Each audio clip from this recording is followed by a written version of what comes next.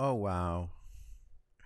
I am I'm shocked.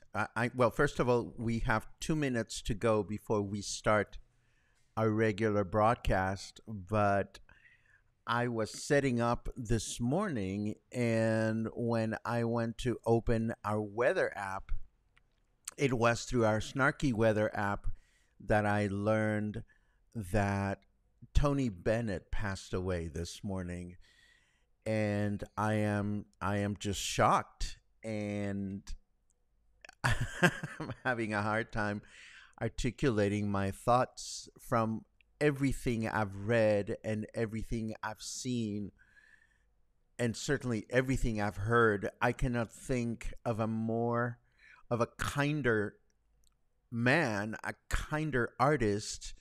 Um, 8 decades worth of performing. He mastered the American songbook like no other. Um, he struggled with disease in the latter part of his life, and I am just completely saddened by this news. So I thought I would just react to it and mention this to you if you didn't know this happened. Well, it happened. So today would probably be a good day to whip out some Tony Bennett music and maybe have a drink or two in his memory. Wow. I I cannot even articulate. But the show must go on, and all we can do is keep him close in in our memory. I am absolutely speechless and grateful of the fact that most of Coffee and Headlines is scripted, because now we can go on with our broadcast. Very, very, very sad.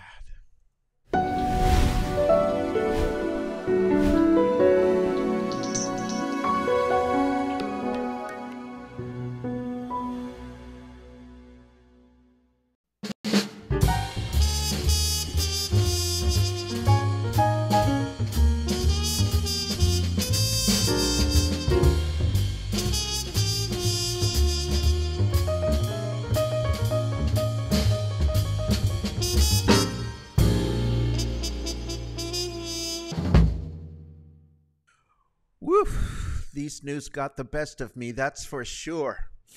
Oh, how sad. Good morning, everyone. Welcome back to Coffee and Headlines, our morning get together live here on Facebook. It's the end of the week and it's the beginning of the weekend. I am so excited because this is going to be a weekend full of fun activities for me with friends and loved ones.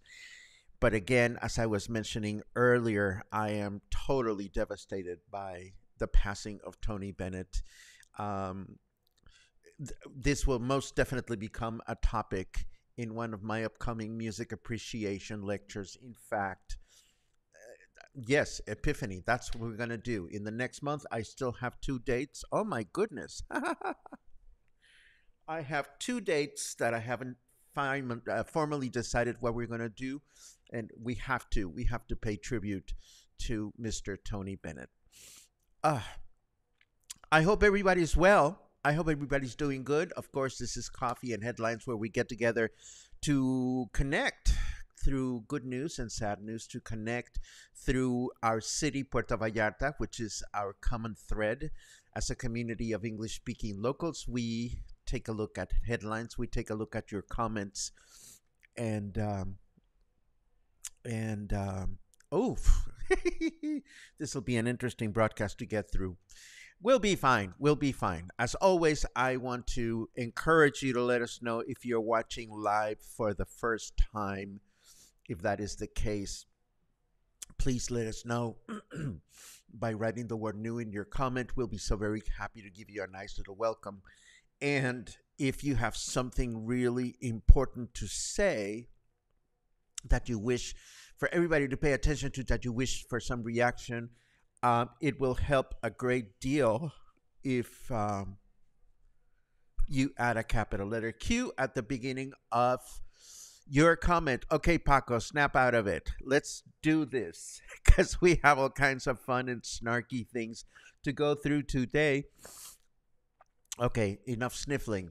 We have amusing commentary about the perception of security here in Puerto Vallarta. We have more promises made by the government, and we have yet to see whether they will be fulfilled or not.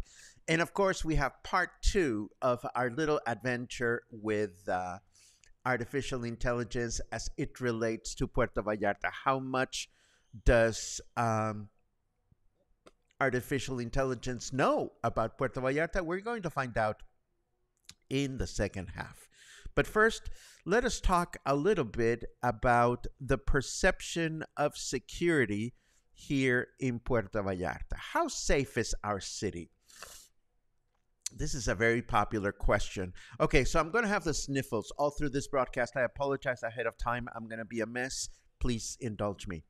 This is a popular question, and the answer may startle and amuse you, particularly when it comes to Mexico's own government. You see, you have the INEGI, which is Mexico's National Geography and Statistics Institute. They publish surveys on a regular basis on the perception of security in different cities, well, throughout the country for that matter, along with other topics. And in the latest study, based on the first quarter of the year, Puerto Vallarta was not featured among the top safest cities in Mexico. Furthermore, our municipality was one of the four with the worst perception of security in the state of Jalisco. Now, before you clutch your pearls, please know that this is not new. Puerto Vallarta has gone up and down and in and out of these surveys many times. What is amusing to watch is the local reaction. You see, Mexico's Electoral Institute, which is a totally different entity, also has their own surveys. And 2 days after INEGI published their findings, where Puerto Vallarta was not featured, the Mexican Electoral Institute declared Puerto Vallarta to be the safest city. And of course, our mayor did not waste any time deploying his minions to post all over social media that we are the safest city in the world. And in interviews, he recently said, of course, we are safe. That's why we have tourists and investors arriving on a daily basis. Which says very little about what the city is doing or not doing to keep us safe, but that's our mayor. What can I say?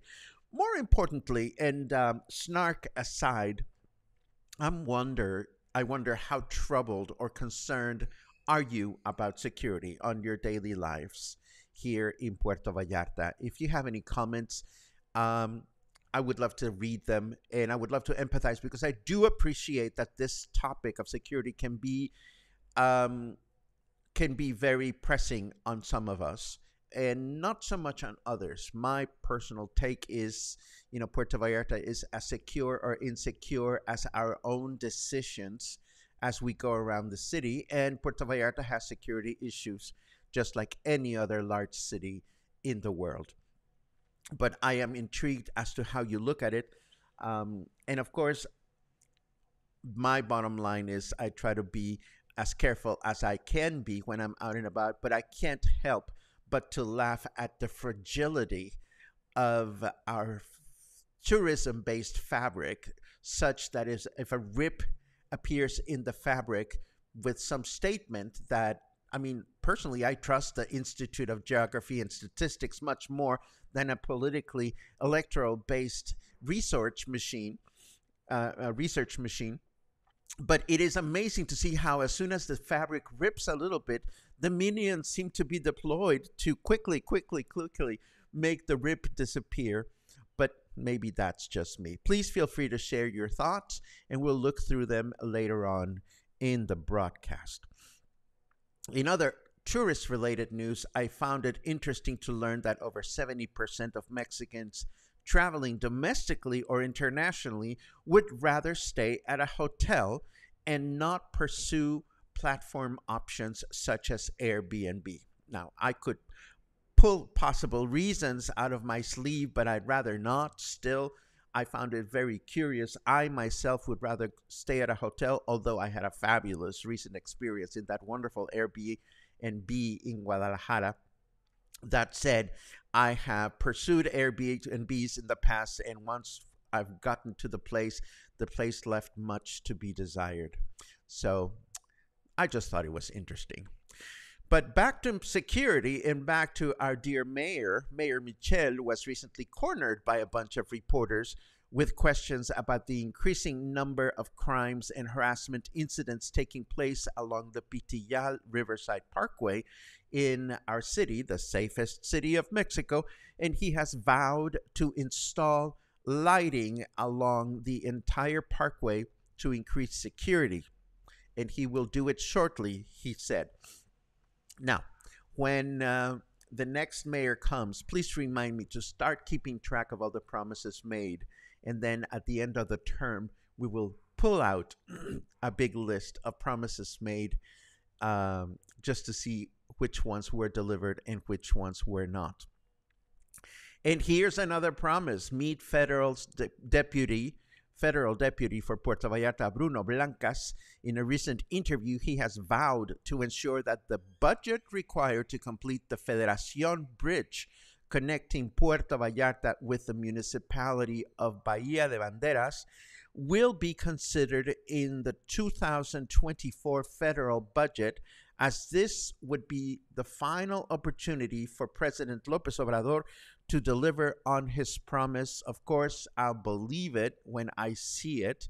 We talk about this bridge frequently, this bridge being the missing link between Puerto Vallarta and Nayarit, and the completion of the highway on the Nayarit side, and then the completion of the highway or the road on the Jalisco side, which would be fundamental once the new highway to Guadalajara, or the not so new but incomplete highway to Guadalajara is finished. Whether this will happen, whether it will not, is unclear. Will the president deliver on this promise, or better yet, have Mexican presidents come and gone without delivering on all their promises? Absolutely. So we just have to wait and see. But speaking of connections between one place and another, a new train connecting Mexico City with the new Felipe Ángeles Airport is expected to be completed by the middle of next year. Presently, it takes as long as an hour and a half to reach the city from the airport by car. So this new train, I think I read, would cut that time in half. Of course, not everybody will want to take the train, but what do I know? Now, let us turn over to our weather forecasts just to see what's going on over there. And there it is. Rest in peace, Tony Bennett. That's how I found out, not even 4 minutes before the broadcast. And that was a big slap on the face. 30 degrees right now. Humidity is at 68%, and our Fahrenheit temperature is 86 degrees. Now, our weather forecast for this weekend says we're going to have thunderstorms today, light winds and a chance of rain of 32%, a high of 33 and a low of 27 for today. It'll rain in the evening, it says, with thunderstorms overnight. And tomorrow, it'll be a humid day with mostly cloudy skies throughout the day, a chance of rain of 10%, a high of 33 and a low of 27. With thunderstorms overnight again. I'll believe it when I feel it. And Sunday will be a humid day with mostly cloudy skies through the day, a chance of rain of 25%, a high of 32, and a low of 26. Now, what else do we have? Oh, yes, I have just a friendly reminder of our upcoming meet and greet. It's coming up. It's going to be on the first day of next month. I am so excited. Tuesday, August 1st, from 6 to 8, we will get together once again at Whiskey Kitchen with our lovely friend Gina. And this will be yet another opportunity to meet some of the cluster members face to face. We will have name tags as we usually do. and we will sweat together and enjoy the summer heat and the humidity together and have cocktails and wonderful food together. So if you'd like to come out, it would be absolutely wonderful. Now, we have looked at 10 good reasons for English speakers to live in Puerto Vallarta, English speakers from the United States and Canada, to live in Puerto Vallarta full time. Let me put this up on the screen. And let me make sure that this is working properly. Hold on. Da, da, da, da, da. Show keynote, show that. That's good. Let me just move it up to this one. There you go. So we have discussed 10 good reasons for English speakers from Canada and the United States to move to Puerto Vallarta full time. And just to recap what we discovered that artificial intelligence told us, we were told that it is affordable, we have great beaches, we have great weather, we have friendly people, we have lots of culture and lots of museums, or so it said, and we have activities, we have great healthcare, we have a great location, there's lots of English speakers, and there's lots of expats. Now, let's see what happens when you ask artificial intelligence to give us 10 bad reasons for English speakers from Canada and the United States to live in Puerto Vallarta full time. So this is the reason why you should not live here. Number one, the language barrier can be a challenge. The language barrier can be a challenge. Even though English is widely spoken in Puerto Vallarta, there are still times when you'll need to communicate in Spanish. If you don't speak Spanish, you may find it difficult to get around, do business, or make friends. Now, this one I totally agree with. We've had discussions, some heated, about the language barrier. A lot of people come here thinking, well, everybody speaks English, I'm going to be fine, until you have to go and get a bank account, or you have to go and buy a new cell phone, or heaven forbid, you should choose to go to Pitillal, or start exploring beyond the comfort zone of the tourist area in Puerto Vallarta. Yes, the language barrier can be a challenge, but anybody thinking of moving here or living here full-time should be aware of that and should probably be Duolingoing their Spanish into your brain cells or whatever. Number two, the bureaucracy can be frustrating. Dealing with the Mexican government can be a challenge, even for native Spanish speakers. If you don't speak Spanish, it can be even more difficult. Well, this is true. Bureaucracy is different in Mexico than it is in any other place, I am sure. And the bureaucracy in Mexico can definitely be challenging, even for us Mexican nationals. So I have to agree with this one. Now, this one is funny because we just heard that Mexico has great healthcare. Number three is the healthcare system is not as good as in the U.S. or Canada. If you need medical care, you may have to travel to Guadalajara or another major city. Well, as I understand it, the hospitals are now really fabulous here in town. And again, I'm grateful that I haven't needed hospital care in forever. I would love to read your comments on that. Number four.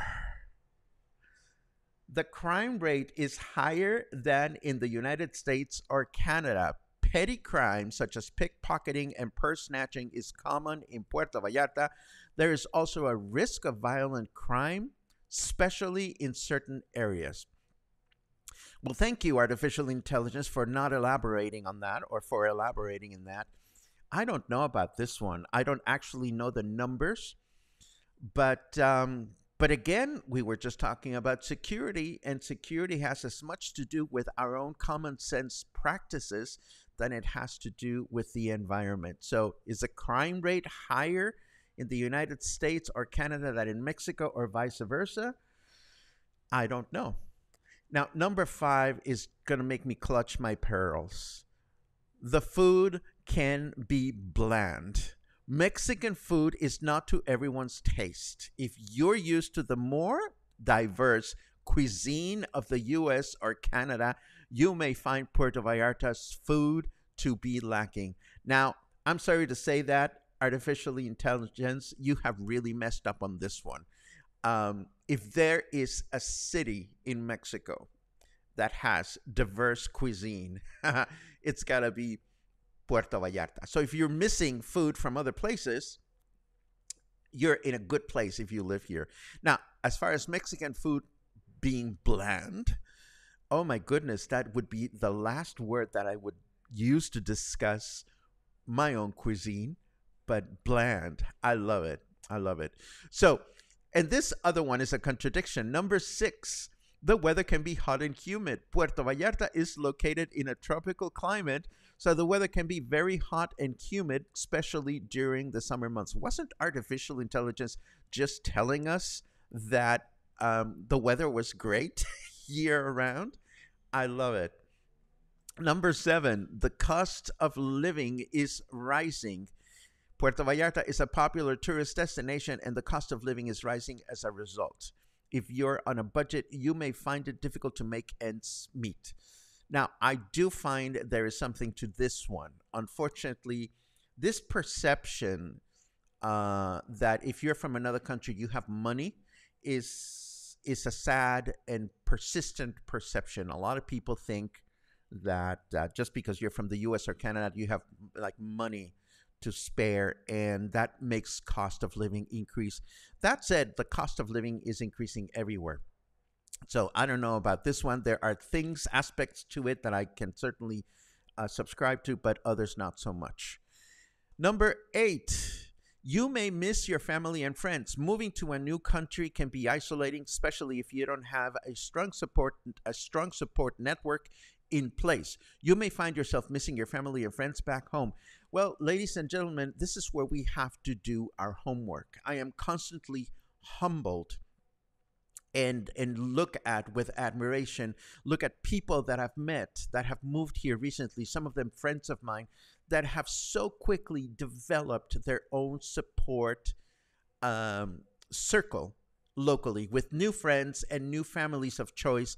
So yes, you will miss your family and friends for a time, but it is entirely up to us to build new relationships. And I think that is a personal quest.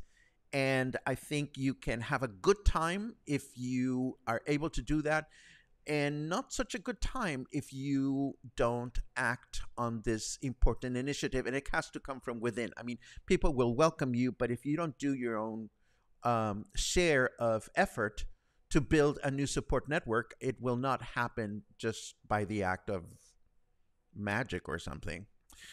Number 9, you may not be able to find a job that pays well. The job market in Puerto Vallarta is not as strong as in the United States or Canada.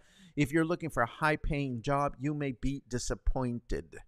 Well, again, this is generic. I don't know exactly what the job situation is for foreigners coming here. So I cannot comment one way or another. I would love to read your comments to that effect, although I see a lot of digital nomads now moving here, but of course they're not being employed locally. And not everybody wants to move here to work. A lot of people want to move here to retire. The question is, how do you wish to retire? Number 10, you may not be able to adjust to the culture shock. Moving to a new country can be a culture shock. Even if it's a neighboring country like Mexico, you may find it difficult to adjust to the different customs and way of life. Well, this is absolutely true. And I think this has a lot to do with how much research you do ahead of time prior to moving to Puerto Vallarta, and who you talk to. I think there are a lot of people in certain industries here in Puerto Vallarta that are invested in making you believe that this is the safest place, that this is the most affordable place, that everybody speaks English, that everybody is friendly. And all of this is, of course, true to a certain extent, but it is very, very different to spend time here as a tourist or even as a seasonal person than it is to live here full time. And we've seen a lot of people adjusting absolutely beautifully, and we've seen a lot of people not adjusting as gracefully, and that is just something that is bound to happen anywhere you go. So there you have it. This is how much we can trust artificial intelligence when it comes to Puerto Vallarta. Let me know your thoughts. And that was that. Now we move on to our chit chat section. I have managed to forget a little bit about Tony Bennett. But we'll listen to some music of his later on today. Good morning to everyone that is here. As always, I'm looking at your good mornings. I'm looking at your comments about Tony Bennett. Absolutely. Hey, Eric. It's great to read you. I know that you were vacationing in Valle de Bravo, and I am dying to hear more about your trip. I hope to see you sometime soon when you come into Puerto Vallarta again. Chris has shared a link which we'll be able to look at later on. Let's see. Purim pam pum pam pum.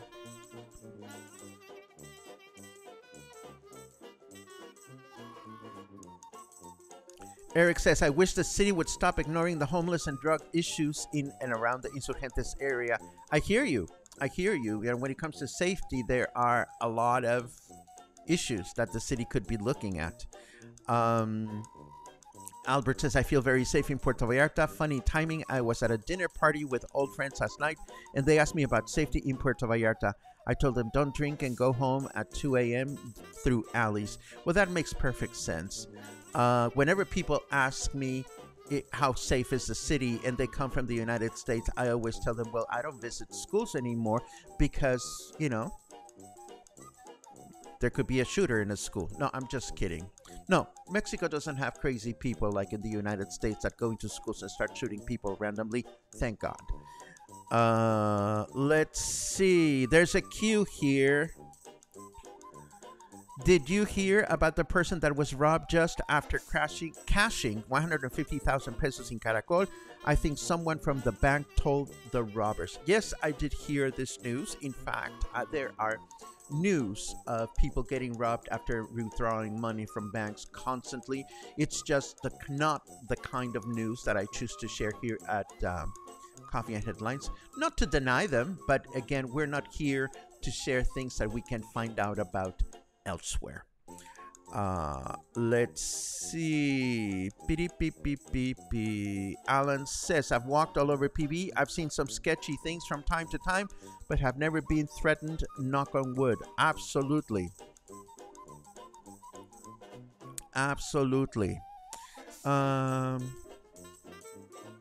a gay man, I feel more comfortable and safer in Puerto Vallarta than I do even in my liberal city of Austin, Texas, due to our political climate surrounding guns and anti-LGBT plus laws. I totally agree with you, Robert. It is unfortunate, though, as a gay man, to see gay tourists doing really stupid things when they're in town, like flaunting their gayness and stuff. And some people are going to say, well, Paco, you've become such a conservative old man.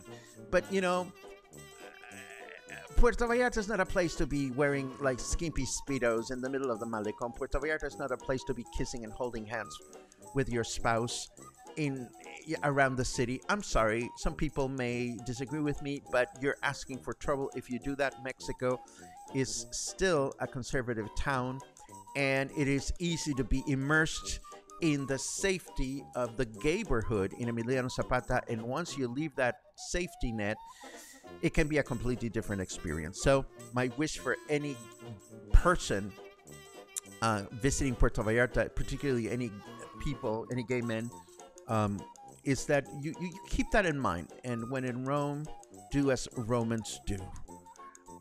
Let's see what else we have.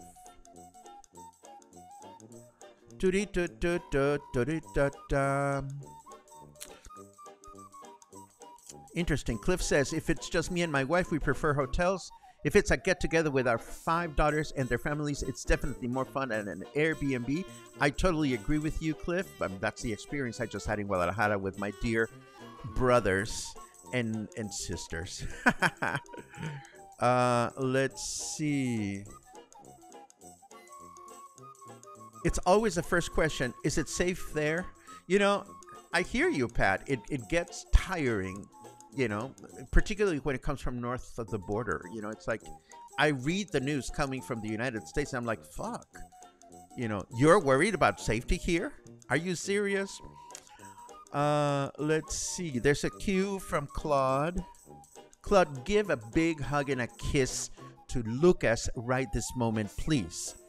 Also, we get to enjoy the new water sprinkler at Whiskey Kitchen. Oh, this is about our upcoming meet and greet. Yes, Whiskey Kitchen has a water sprinkler, which is absolutely wonderful.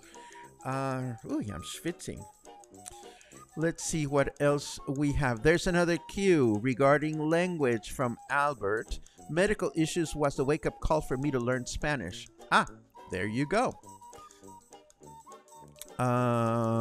Let's see. As a single lesbian, I realized there are only so many places in the world I am accepted.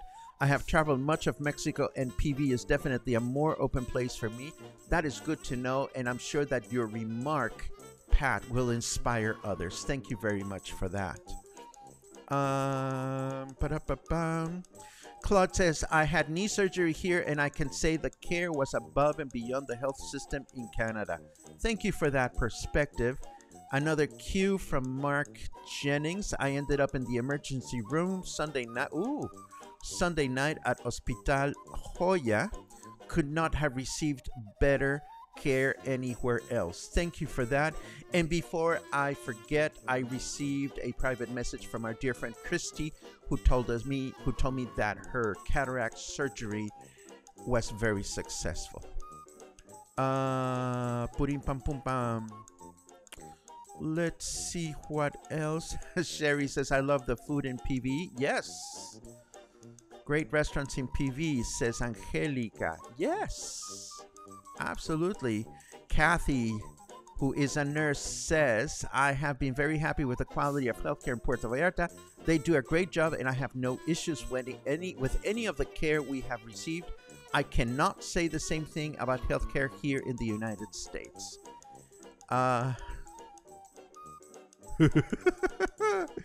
Logan says about bland food, perhaps AI is pulling from the TripAdvisor reviews she read about all-inclusive resorts in Puerto Vallarta, or whatever Puerto Nayarit, or whatever we're calling it today. Love it. Ah, I love it. Oh, none of you are happy, or many of you are not happy about the bland food remark.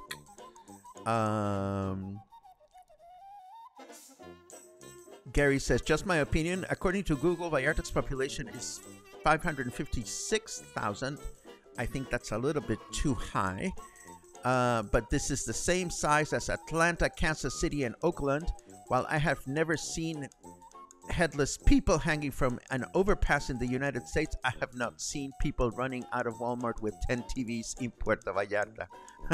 Yeah, that's right. We have our headless people hanging from our overpasses, and you have your crazy random shootings in schools. I mean, every country has their own spin on violence, I suppose.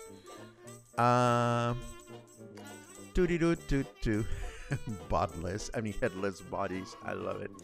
I would be interested to see what ChatGPT says as compared to Google AI. Interesting.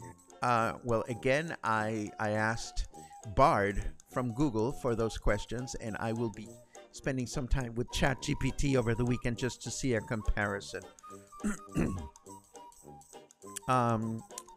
Thank you for the playlists that you guys are sharing. Please remember that by design, these links will disappear from the chat, as we don't allow any links on the chat. This is not because this information is not useful. It is simply to prevent people spamming us with things that are not relevant. Of course, in this case, Robert, your remark is very relevant. I will definitely go back and listen to your recommendation and add them to our show notes in the coming days. Ba-dee-ba-bum. Lots of comments from you today. Lots of comments. And more comments. And oh my gosh, you are really chatty. Here's another cue. Even with the unexpected illness with my husband last year, he was treated like the most important person with the local pharmacist. That's good to know. And that, I think we are at the end of your comments for today. Interesting discussion today. I really appreciate that. I am sorry I was not all together well with the news about Tony Bennett.